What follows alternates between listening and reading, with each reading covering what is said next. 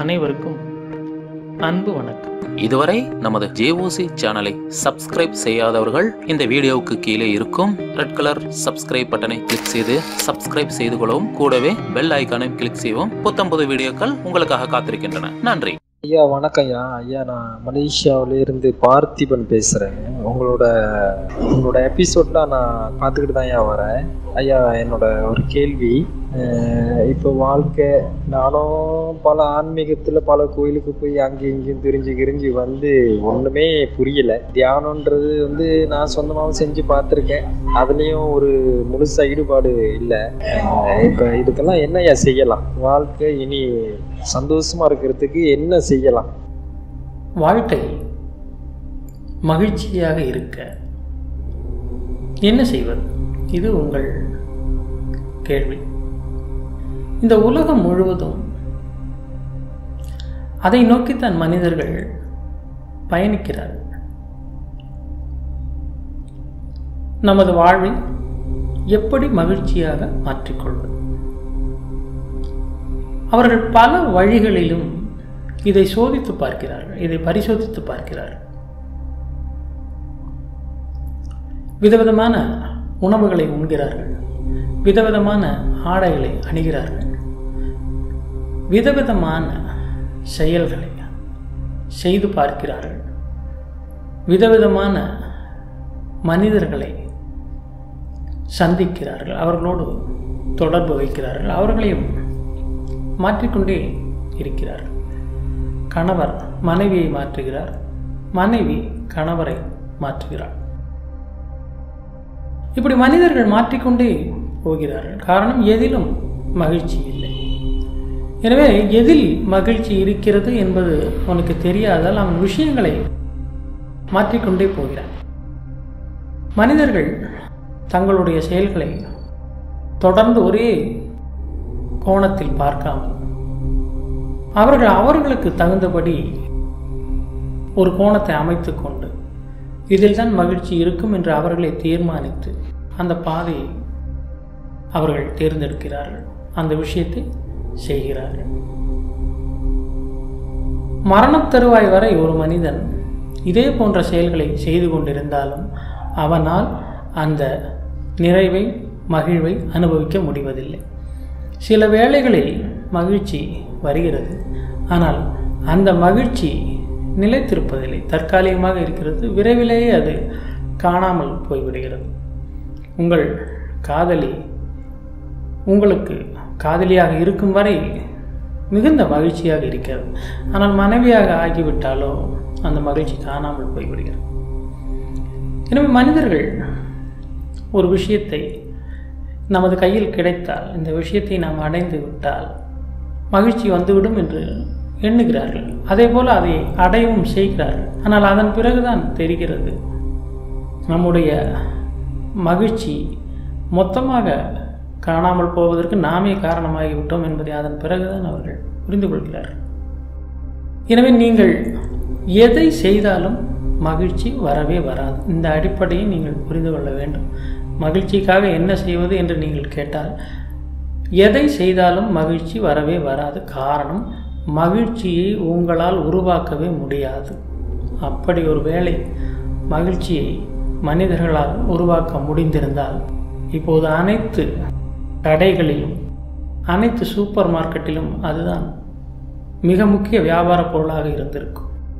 அவ்வளவு தேவை இருக்கிறது இப்போது மகிழ்ச்சிக்கு. யாரும் மகிழ்ச்சியாக இல்லை, எல்லோருக்கும் அந்த மகிழ்ச்சி என்ற விஷயம் தேவையாக இருக்கிறது.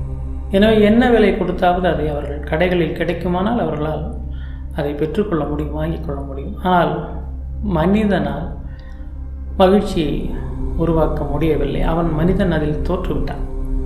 எவ்வளவோ விஷயங்களை உருவாக்கிய மனிதனால் மகிழ்ச்சியை மட்டும், ஆனந்தத்தை மட்டும் உருவாக்கவே முடியவில்லை. காரணம், மகிழ்ச்சி என்பது ஏற்கனவே இங்கே இருப்பது, அது உங்களுக்குள்ளே இருப்பது. நீங்கள் அதை உருவாக்க வேண்டிய அவசியமே இல்லை. ஆனால் இது உங்களுக்கு, நான் இதை சொல்லும்போது உங்களுக்கு அது முரண்பாடாக தெரியும். ஏற்கனவே எனக்குள் மகிழ்ச்சி இருந்தால் பிறகே நான் துன்பப்படுகிறேன், இது உங்களது கேள்வியாக இருக்கும்.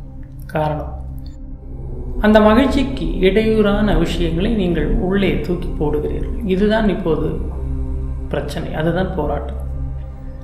இப்போது நீங்கள் அந்த பிரச்சனையை நீக்காமல் மகிழ்ச்சியை மீண்டும் பெற முடியாது. ஆனால் நீங்கள் அந்த பிரச்சனையை வைத்துக்கொண்டே மகிழ்ச்சிக்காக போராடுகிறீர்கள். அந்த பிரச்சனை உள்ளே வந்ததால் தான் மகிழ்ச்சி போய்விட்டது என்பது உங்களுக்கு தெரியாததால் நீங்கள் மகிழ்ச்சியை வெளியே தேடுகிறீர்கள். ஆனால் மகிழ்ச்சி உள்ளே தான் இருக்கிறது. இந்த பிரச்சனை இருப்பதால் மகிழ்ச்சி இல்லாதது போல தெரிகிறது. எனவே நீங்கள் இல்லாத மகிழ்ச்சியை வெளியே தேடுகிறீர்கள். ஆனால் அதற்கு பதிலாக உள்ளே இருக்கும் பிரச்சனையை நீங்கள் நீக்கினால், மாற்றினால், அதை சுத்தப்படுத்தினால் உங்களது மகிழ்ச்சி மீண்டும் தானாகவே அங்கிருந்து ஊறத் தொடங்கும். இது ஒரு கிணற்றை போன்றது தான். கிணற்றுக்குள்ளிருந்து ஊற்று பொங்கி வருகிறது. நீங்கள் குழந்தையாக இருந்தபோது மிகவும் மகிழ்ச்சியாக இருந்தீர்கள். நீங்கள் மகிழ்ச்சிக்காக ஏதாவது செய்தீர்களா என்ன? நீங்கள் எதுவும் செய்திருக்க மாட்டீர்கள். எதுவும் செய்யாமலேயே நீங்கள் மகிழ்ச்சியாகத்தான் இருந்தீர்கள். பிறகு நீங்கள் வளர வளர மகிழ்ச்சி உங்களை விட்டு வெகு தூரம் சென்று விட்டது. இப்போது மகிழ்ச்சிக்காக நீங்கள் எதையோ செய்கிறீர்கள். எல்லாமே வருகிறது, ஆனால் மகிழ்ச்சி மட்டும் வரவே இல்லை. மகிழ்ச்சி என்ற பெயரில் நீங்கள் செய்வது எல்லாமே இறுதியில் துன்பத்தில் தான் முடிகிறது. கிணற்றுக்குள்ளிருந்து ஊற்று ஊறுவதைப் போல மகிழ்ச்சி நமக்கு உள்ளே இருந்து ஊறுகிறது. ஆனால் நாம் வெளியே இருந்து அந்த கிணற்றை குப்பைகளால் மூடிவிட்டோம். இப்போது அந்த ஊற்று அடைபட்டு போய்விட்டது. இப்போது நாம் ஊற்றை வெளியே தேடுகிறோம். இதுதான் பிரச்சனை. ஊற்று வெளியே இல்லை, மகிழ்ச்சி என்பது வெளியே இல்லை, அது கிணற்றுக்குள்ளே இருக்கிறது. மகிழ்ச்சி என்பது உங்களுக்குள்ளே இருக்கிறது. ஆனால் நீங்கள் அதை குப்பைகளால் மூடிவிட்டீர்கள். இப்போது நீங்கள் ஊற்றை காண வேண்டுமானால் உங்களுக்குள் இருக்கும் குப்பைகளை நீங்கள் நீக்க வேண்டும், சுத்தப்படுத்த வேண்டும். எனவே இப்போது அந்த ஊற்றானது பொங்கத் தொடங்கும், ஊறத் தொடங்கும். அது கிணறு மொத்தத்தையும் நிறைத்துவிடும். எனவே விஷயம் இல்லை. நீங்கள் எவ்வளவு காலம் மகிழ்ச்சியை தேடினாலும் அதை உங்களால் ஒருபோதும் கண்டுபிடிக்கவே முடியாது. ஏனென்றால் அது வெளியில் இல்லை, அது உங்களுக்குள்ளே இருக்கிறது. உங்கள் மகிழ்ச்சிக்கு, உங்கள் ஆனந்தத்திற்கு எதிரான சில விஷயங்களை நீங்கள் உள்ளே வைத்து கொண்டிருப்பதால் மகிழ்ச்சியானது அடைபட்டு விட்டது. அந்த ஊற்றானது அடைபட்டு விட்டது. இப்போது நீங்கள் வெளியே இருந்து ஊற்றை கொண்டு வர முயற்சிக்கிறீர்கள். அது சாத்தியமில்லை. கிணற்றிலிருந்து ஊற்று பொங்குவதுதான் இயல்பு. ஆனால் நீங்கள் அதற்குள் குப்பைகளை போட்டு மூடிவிட்டதால் அந்த ஊற்றானது தடைப்பட்டு நிற்கிறது. எனவே விஷயம் இதுதான். மகிழ்ச்சி என்பது வெளியே இல்லை, நமக்குள்ளே இருக்கிறது. எதை செய்தாலும் உங்களுக்கு மகிழ்ச்சி என்பது ஆரம்பத்தில் சிறிதளவு இருந்தாலும் இறுதியில் துன்பத்தில் தான் அது முடியும். இந்த உண்மையை புரிந்தவர்கள்தான் ஞானிகள். அவர்கள் மகிழ்ச்சிக்காக எதையும் செய்வதில்லை. அவர்கள் அந்த மகிழ்ச்சியை எவையெல்லாம் தடை செய்கிறதோ அந்த விஷயத்தை எல்லாம் கைவிட்டு விடுகிறார்கள். அவற்றை அவர்கள் செய்வதில்லை. எனவே அந்த அமைதியானது பாதுகாக்கப்படுகிறது. கிணற்றில் இருக்கும் ஊற்றை அவர்கள் பாதுகாக்கிறார்கள். அவற்றின் மீது குப்பைகளை போடுவதில்லை. கிணற்றை ஒரு வலை கொண்டு மூடிவிடுகிறார்கள். இப்போது கிணற்றுக்குள் தேவையற்றது எதுவும் போய் விழாததால் அந்த கிணறானது சுத்தமாக இருக்கிறது. அந்த ஊற்றானது ஊறிக்கொண்டே இருக்கிறது. அவர்களுக்குள் ஆனந்தம் ஊறிக்கொண்டே இருக்கிறது. இதுதான் நுட்பம். எனவே உலகின் எல்லா மனிதர்களும் மகிழ்ச்சியை வெளியே தேடிக்கொண்டிருக்கிறார்கள். பணத்தில், புகழில், பெருமையில், தம்முடைய செல்வாக்கை பயன்படுத்தி அதையும் பயன்படுத்தி அடைய முடியுமா என்றும் பல வழிகளிலும் மனிதனானவன் அந்த மகிழ்ச்சிக்காக தேடிக்கொண்டே இருக்கிறான், போராடிக்கொண்டே இருக்கிறான். ஆனால் அதை அவன் ஒருபோதும் அடைய முடிவதில்லை. அதற்கு காரணம் இதுதான். ஏனென்றால் மகிழ்ச்சி வெளியே இல்லை, அது உங்களுக்கு உள்ளே இருக்கிறது. இந்த நுட்பத்தை நீங்கள் புரிந்து கொண்டால் மகிழ்ச்சியை சுலபமாக உங்களால் அடைந்துவிட முடியும். ஏனென்றால் ஒரு விஷயத்தை எங்கே தொலைத்தோம் என்பது தெரியாமல் நீங்கள் தேடினால் அது உங்களுக்கு ஒருபோதும் கிடைப்பதே இல்லை. நீங்கள் எங்கோ தொலைத்துவிட்டு வேறு எங்கோ போய் அதை தேடினால் எப்படி அது உங்கள் கைக்கு கிடைக்கும்? அதை போலத்தான் இந்த மகிழ்ச்சி என்ற விஷயம். இந்த மகிழ்ச்சியானது எதனால் தடைப்பட்டது என்பது நீங்கள் கண்டுபிடிக்காத வரையில் அந்த மகிழ்ச்சியை வாழ்வில் உங்களால் மீண்டும் கொண்டு வரவே முடியாது. அந்த ஊற்றை நீங்கள் மீண்டும் ஊற்றெடுக்க செய்யவே முடியாது. இந்த அடிப்படையை புரிந்து கொண்டால் மகிழ்ச்சி என்பது நம்மால் உருவாக்க முடியாது. ஆனால் அந்த மகிழ்ச்சியை, ஆனந்தத்தை எவையெல்லாம் கெடுக்கிறதோ அவற்றையெல்லாம் நம்மால் செய்யாமல் இருக்க முடியும். அந்த விஷயங்களை எல்லாம் நாம் தவிர்க்கும் போது இயல்பாகவே நமக்குள் இருக்கும் அந்த மகிழ்ச்சியானது தக்க வைத்துக் கொள்ளப்படுகிறது, அது பாதுகாக்கப்படுகிறது. எனவே ஞானிகள் இதைத்தான் செய்கிறார்கள். ஞானிகள் வெளியே இருந்து மகிழ்ச்சியை உள்ளே கொண்டு வரவில்லை, ஆனந்தத்தை உள்ளே கொண்டு வரவில்லை. அவர்கள் ஏற்கனவே அடைபட்டு கிடந்த ஊற்றை சுத்தம் செய்திருக்கிறார்கள்.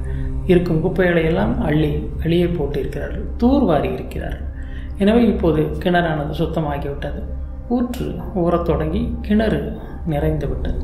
அந்த கிணறானது நிறைந்து அதன் நிறைவுத்தன்மையிலிருந்து, அதன் முழுமையிலிருந்து வழிந்து வெளியே ஓடும்போது அதை சுற்றி இருக்கும் மனிதர்கள் எல்லாம் அந்த கிணற்றில் தாகத்தை தீர்த்து கொள்கிறார்கள். அந்த வற்றாத ஜீவ கிணற்றில் அவர்கள் தங்களுடைய தாகத்தை தீர்த்து கொள்கிறார்கள். எனவே ஞானிகளுடைய வாழ்வு இப்படித்தான் இருக்கிறது. தங்களுடைய உள்ளே இருக்கும் அந்த ஆனந்த ஊற்றை அவர்கள் அடைந்தவர்கள், அந்த ஊற்றை கண்டடைந்தவர்கள்.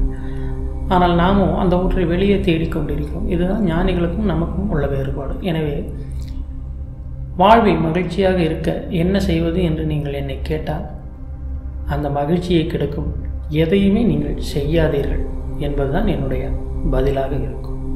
இந்த வீடியோ உங்களுக்கு பிடித்திருந்தால் லைக் செய்து உங்கள் நண்பர்களுக்கு ஷேர் செய்யவும். மேலும் உங்களின் மேலான கருத்துக்களை கீழே உள்ள கமெண்ட் பாக்ஸில் கமெண்ட் செய்யவும். மேலும் 9566293484 என்ற எண்ணிற்கு வாட்ஸ்அப்பில் தொடர்பு கொண்டு தகவல்களை பெறவும், உங்களது கருத்துக்களையும் தெரிவிக்கவும். அனைவருக்கும் நன்றி, வணக்கம்.